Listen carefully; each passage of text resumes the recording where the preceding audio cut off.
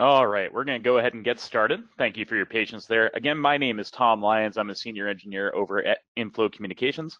Today, we're going to go over a quick Connect client user training. We're going to go over how to use the Connect client and what you can do to manipulate calls in the client, as well as some features that you can use within the client itself. Again, my name is Tom Lyons. I'm a senior support engineer and subject matter expert here over at Inflow Communications. I have just about 6 years now of unified communications experience, very well versed in the ShoreTel, Mitel, Pure Cloud, and Ring Central applications for your PBX environment. A little bit about Inflow before we get started here. Wanted to go over some of our webinars coming up in case any of these are of interest to you. On the 12th of November, we are going to have a technical webinar on how to apply SSL certificates the right way for your edge gateway and other devices in the system, so we can help you make your system more secure. On the 14th, we have a webinar on Mitel's migration plans for your contact center. So what to expect, what to look at moving forward for your Mitel contact center deployments. And then on the 11th of December, we have a webinar on the 14.2 to Connect migration and what to expect. So how to prepare for it, what to expect for your users, user trainings moving forward, and any differences in the platform. A little bit about Inflow Communications. We do have a sole focus on unified communications and contact center solutions. Voice is what we do. We don't branch in other things like networking. We have a sole focus on voice, and as a result, everybody in the support environment is very well versed in the platforms that you guys are working with and will be able to assist you. We are a Mitel Platinum partner, as well as partnered with Ring Central and Genesis Pure Cloud. We have offices and employees in 10 states and currently service over 180,000 endpoints, over 800 customers nationwide, and in many cases, even worldwide. And we are maniacal about the customer experience. We want to make sure we get you all the information that you desire and then some to make sure that your system's working exactly the way it should be and you're getting everything you can out of it. Here's a little snippet of some of our customers in the ShoreTel, Mitel, Pure Cloud, and Ring Central environments that we support. And as always, there's a little question box in your GoToWebinar application that you're using to view this. If you have any questions as we go along the way, please go ahead and throw those into the question box there, and I will answer those questions at the end of the webinar today. All right, so let's go ahead and get started. This webinar is meant to show what we can do in the Connect client itself, as well as show you some of the settings that we can use with the client and the call manipulation that is involved in the client itself. So as you can see here, let me actually minimize this so that is not in the way. You'll see here that I've got a pane here that says Connect on it. This is the actual Connect client, and this will be very similar to how the client will look when you first log into it. The client is fairly lightweight. It will manipulate calls on your desk phone or allow you to use a soft phone, as well as look up people in the system, check your voicemails, change your greetings. You can do pretty much anything from here. And the first thing that we're going to do today is we're going to go over some quick call manipulation that you can do with the client. So what I'm going to do is I'm going to set up a quick call to my other extension that's right next to me. So give me 1 second while I get that set up, and we'll go over the recent tabs and everything as we go through the client. But just to show you how this looks, when I get this call, and now the call is connected, and I'll mute that. And there we go. So now we have a call connected here. And I wanted to show you what this looks like right off the bat. You can see there's actually two places where this call is going to show up. On the right side, you can see that I'm connected to somebody named Tim Reynolds, extension 120. That's what the number in parentheses is. You can see how long the call has been going. And there's also a hang up button as well as a hold button up at the top. You're going to see very similar on the left side at the bottom. This is actually where all of your active calls will show up. So you can see I currently have the one active call for that Tim Reynolds. The timer on the left matches the timer up top on the right. That's just the total active time of the call. And I do have that hang up button. I have a hold button, which is that pause button. And then there's a little microphone button that allows you to mute or unmute your microphone. This works the exact same way as the button that is on your desk phones if you use those.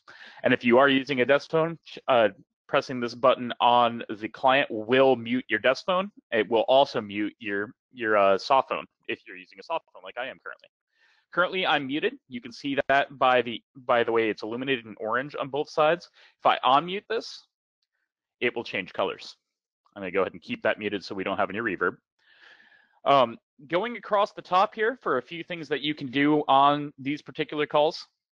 So we've already established the mute. We've already established you do have a hang up button, which is the red button here. And we do have hold, which is a button here. If I press hold, you'll notice that the call changes to an orange indicator that shows the amount of time that the call's been on hold. So you can actually track how long the call's been on hold, as opposed to just the total time while this is occurring. And the hold button turns into a green phone button that is actually the on hold. And this does happen on both the calls in the left tab as well as in the top.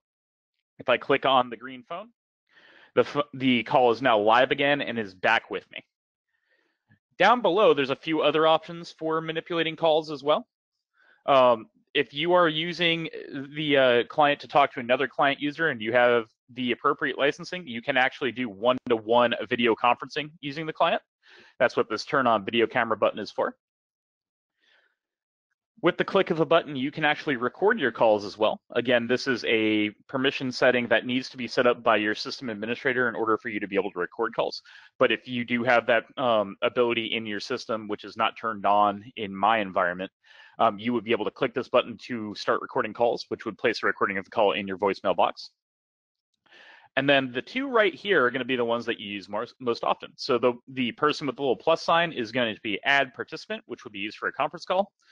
And the phone with the arrow is for transferring. So I'm going to click on these and just kind of show you how these work and how they look. I'm going to click on add participant first. And you'll see when I do that, it gives me a new box down at the bottom that allows me to type a name or extension.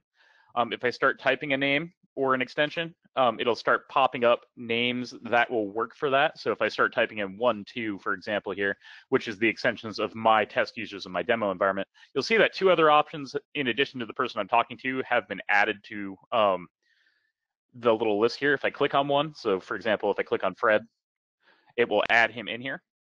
And then it's going to give me a couple options down below it. It's going to have conference, consult, and intercom. To go through what each one of these does, conference is going to immediately call Fred. It's going to keep me on the line with Tim. It's going to call Fred, and if Fred picks up the call, Fred will automatically be added into the call with me and Tim. So it will be a three-way call at that point. There is no warning there. When Fred picks up the call, he's not going to know that you're in a conference call. It will just start the conference call. Consult is how you let Fred know. So instead of actually bringing him directly into the call with Tim, what consult is going to do is it's going to actually place Tim on hold, call Fred, and when you get on the phone with Fred, you can ask him if he's available for the conference, and these will actually be replaced with a yes and a no button to complete the conference.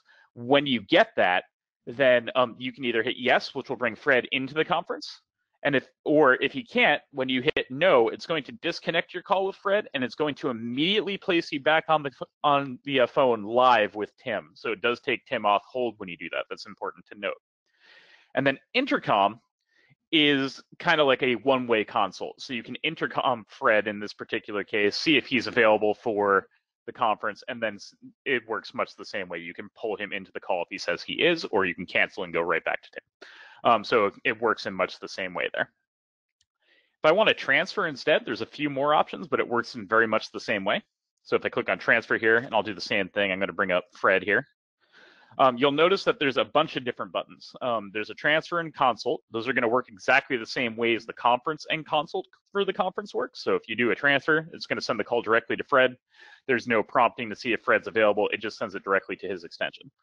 If you hit consult, then it would put Tim on hold. It would call Fred, ask Fred if he's available to take Tim's call. If he is, then you can hit yes, and it will send the call right through. If not, you would hit no, and it was going to disconnect your call with Fred and send you right back to the line with Tim, and you will be on the line immediately. It will not be on hold. Intercom does the same as well. You can intercom the other user to see if they're available. But then we have a couple other options here. The park button is kind of like a system hold. So you can actually use Park to send a call to a specific extension. The nice thing about Park, as opposed to just sending it directly to somebody's extension, is that anybody can use any phone in the ShoreTel environment to pick up a parked call as long as they know the extension that you parked it on. So if you park it on a user's extension, for example, if I wanted to park this on 121, which is Fred, it would actually show up on Fred's communicator client, kind of like the active call that you see in the bottom left of the screen here. It will also flash a button on his phone if he has a desk phone. If it's not set to a specific extension, it's not going to send a direct indicator, but that's okay. All anybody has to do is go to any phone in your environment, press the on park soft key, which is a standard button on every phone in the ShoreTel environment when you're not on a call. Enter the extension, hit on park again, and it's going to pull that call directly to them. So it's a nice thing to have if you were going to do things like send calls across the building where somebody might be up and moving around but needs to take a call. It's a nice thing to have. Also, we do have the option to do a whisper page, which is a one-way intercom. They can't actually talk back, so you can actually whisper to somebody and say, hey, we have a call incoming from this person, and then send it through so they at least have some kind of warning. And then finally, if you want to send it directly to the user's voicemail without sending it to their phone and ringing their phone, you can just hit this to voicemail button, which I'm actually going to do now to go ahead and hang up the call. And as you can see, as soon as I hit that button, my client collapses. I no longer have a call on the phone, and that call is actually in Fred's voicemail now. So right now I'm going to actually kill that call so there isn't a voicemail waiting in there for me. There we go. So that's how you manipulate calls. In order to start calls, there's this dial name or number field up at the top, which is very handy. You can start typing in a phone number. So if you wanted to call 503 or 503 555 1212, you can enter it in here. And if I hit enter, it would dial. If I wanted to call somebody internally, I could start typing in the extension or their name. So you can see if I type 1, 2 here, 3 people pop up, Fred Thompson, Phil Hardy, and Tim Reynolds, as well as a demo work group that I'm going to show you some information on here in just a minute. If I type in Phil, it pops up Phil as well. So you can do that all from this particular field. That's the easiest way to do quick call manipulation. The other options you can do is you can actually set up contacts, which we're going to go over here in just a second. And in order to show you that, I'm actually going to click on this star. This is actually how you set up a user as favorites. You'll see this little star next to everybody. In fact, if I do this, you'll see it all. So you'll see next to Fred, Phil, and Tim, there's a star on the right side. If I click on Tim and Fred and click on those stars, it highlights them in blue. And that is going to add them to my favorites list. That comes in handy on the contacts tab, which is what we're going to go over now. So when I click on contacts, you're going to see there's a couple people in there. So Tim and Fred, which have the blue star here. And that's because they have been marked as favorites. If you do have a lot of favorites, so if you've added 20 or 30 people, you can actually search for them by name or extension in this field here. It only searches through your contacts tab. So you do have that capability. You can also make groups if you want for specific people. So if I click on the groups tab up here, there's some buttons on the side that allow you to create these items. So if I click on this plus for new contact or group, I'm going to click on add group. Let's just make it sales, for example. And then I can add people doing the same thing. I can type in the name or number. And when I do that and I hit create, you'll see that there's a group for sales. If I create another group for engineering, oops, that was contact. There we go. And in this particular case, Tim should be in there, and I create a group. You'll see how it breaks it out. So I can see who belongs to which group, so it's easier for me to find people. I like to do it this way just because it's a little bit easier to go through and see how people are set up. As well as it's just easier for me to look through a group of particular people rather than doing search. However, you can just search as well. So if I just search for Tim, it's just going to pop up Tim. If I did a search for 1, 2, because they all match for that extension part, all 3 of them will show up. You can also, from these panes, you can create an all system contact. So if you have somebody that you want to get set up for a, why is that not popping up? There we go. For a off-system user that you would call often, you can actually create create one by clicking on the plus sign, clicking on new contact, and then typing in their information. So test user, and then we'll add that. Oh, interesting. That could be a part of my demo environment, but it should pop up in your favorites tab there. And it probably has something to do with that not working. Let's try this. User. And yeah, that's got to be a bug in my demo environment, but they will show up in this area. And in fact, let's see if it got added. It did add the users. So let's go ahead and do that, and that should pop it up the way that I want. There we go. So now you can see the test user contact is built into the environment here. So you can actually create off-system contacts for that so that you can call them at a glance. The other thing that you can see in the contacts tab, you can see both Tim and Fred are showing as available. In the client, you'll be able to see if they're on the phone with somebody. Depending on your permissions, you'll even be able to see who they're on the phone with. You'll also be able to see if they're in any sort of state, such as out of the office or unavailable, so that they are set and do not disturb. In fact, if I go ahead and I set Tim on this side to out of office, you'll see that now Tim immediately shows out of office. And you'll see there's a little red symbol with a white line in the middle, kind of like a do not enter sign. Any calls to Tim in this mode will mean that he is going to go directly to voicemail. If Tim gets set to in a meeting, which shows a little bit different, you'll see that. And it will work the same, calls will go to voicemail, but it's just going to show you that Tim is currently in a meeting by doing this.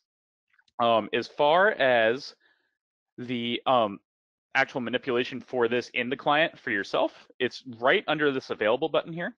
So if I click on the available dropdown, you'll notice that there's a number of different options. You have in a meeting, out of office, on vacation, do not disturb, and custom.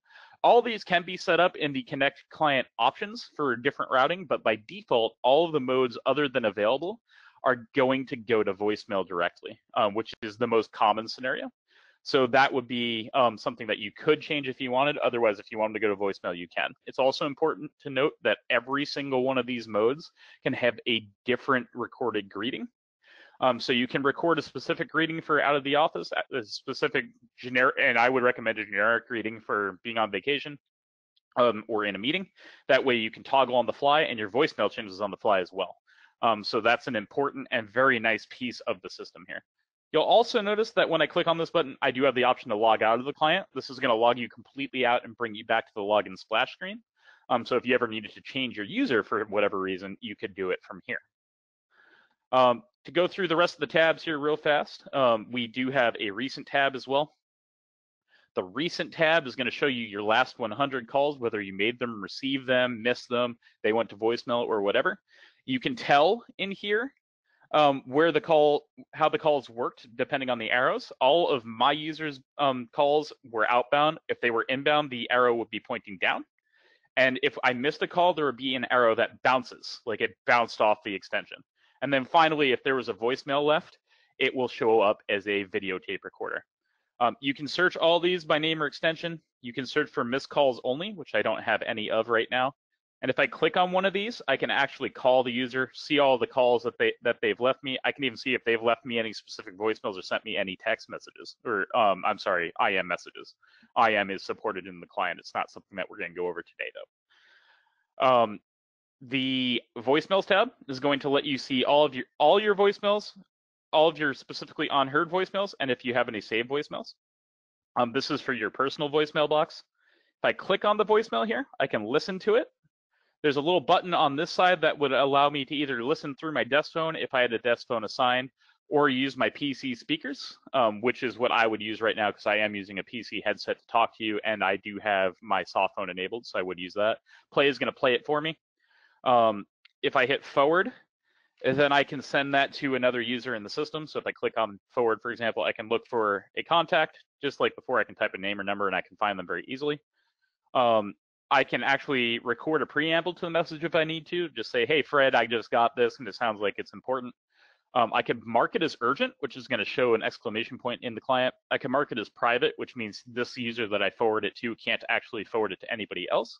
I can also request a read receipt, which will allow me to know when the user has gotten this voicemail.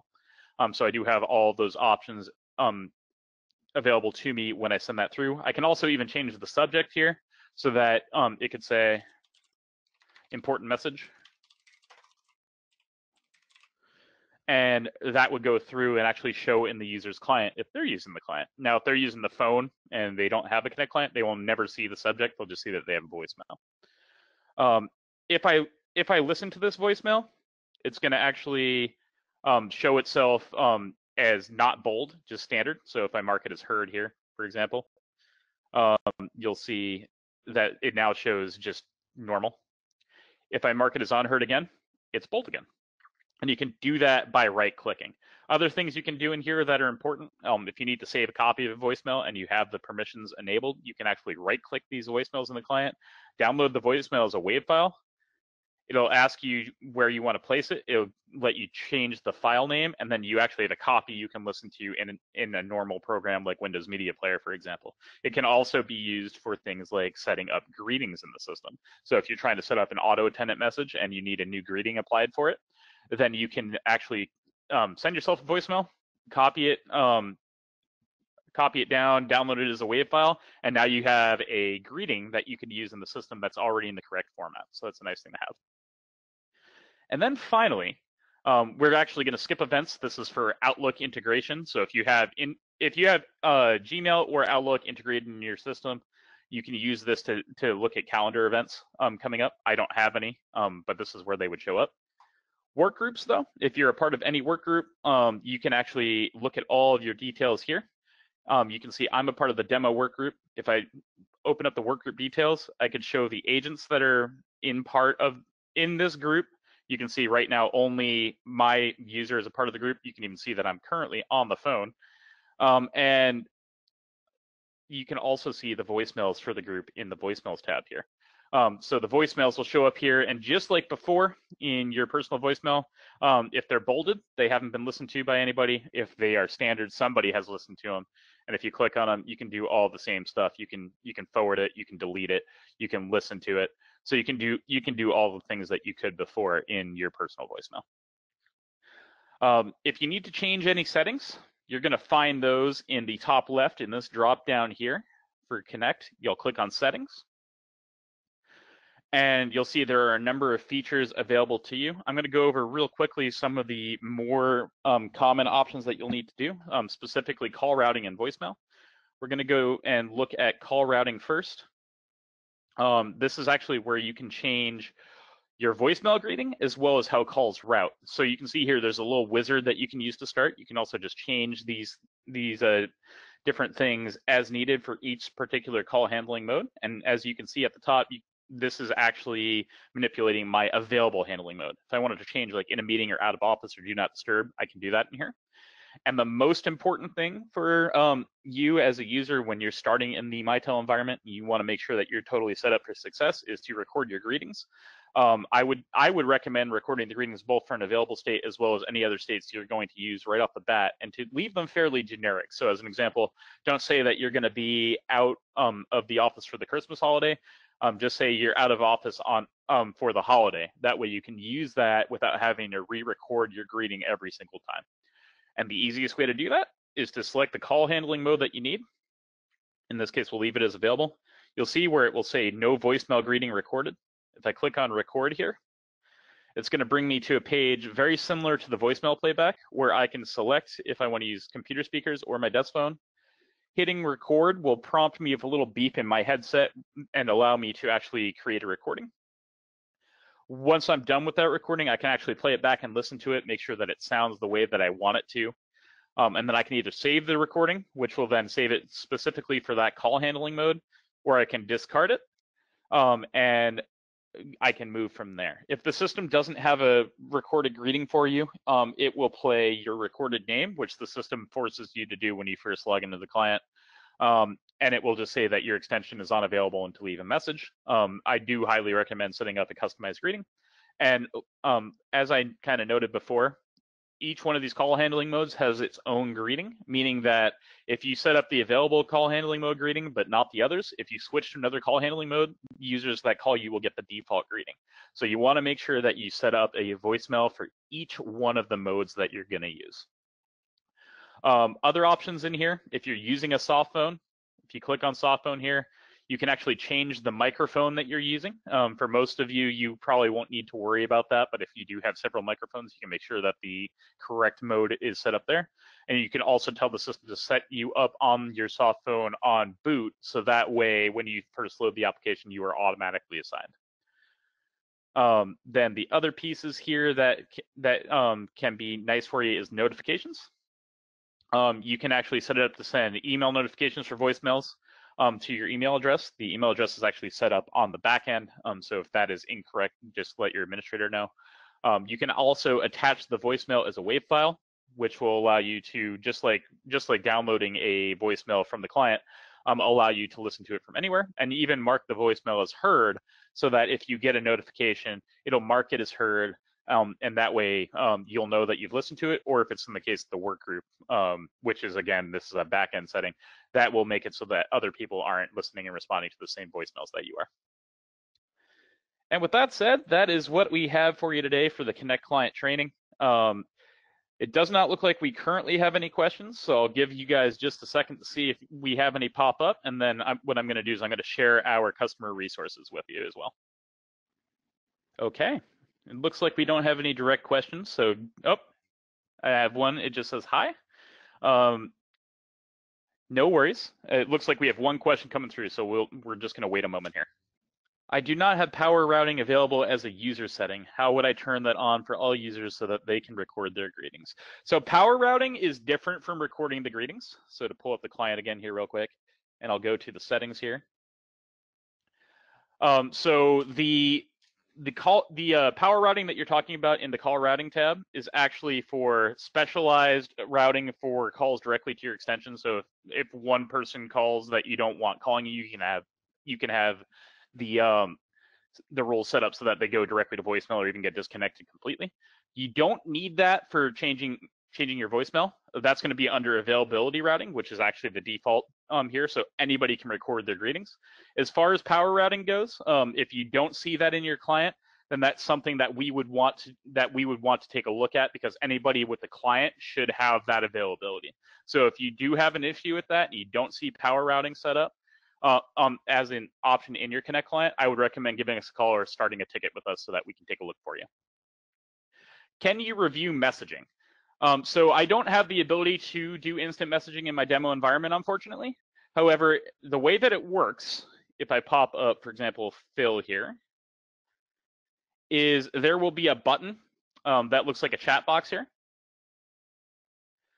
And the button will allow you to actually send a text message directly to the user. So you can see here in mine, sorry, messaging is not enabled. Looks like you're going to have to call.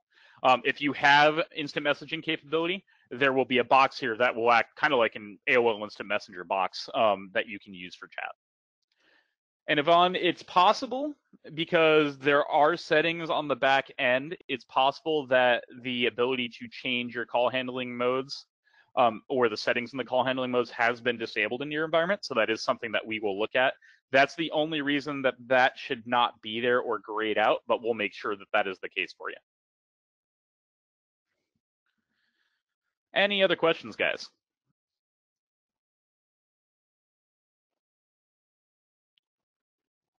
Outlook integration, should Outlook integration be off to avoid switching call handling modes? If you don't want the Outlook integration and calendar integration to change your call handling mode to out of office every time that you have a meeting come up on your Outlook calendar, we do recommend turning that off. That's actually a good one here. And in order to do that here, if I click on settings and I click on Outlook, you want to uncheck this sync my exchange calendar with Mitel Connect availability modes. That will turn that off for you. All right, and it looks like that is all the questions that we had, and we are out of time today as well. So I just want to make sure that we get our current customer resources over to you guys. If you do need us for any reason, any extra information, or if you need some support on an issue, you can email us at support@inflowcommunications.com.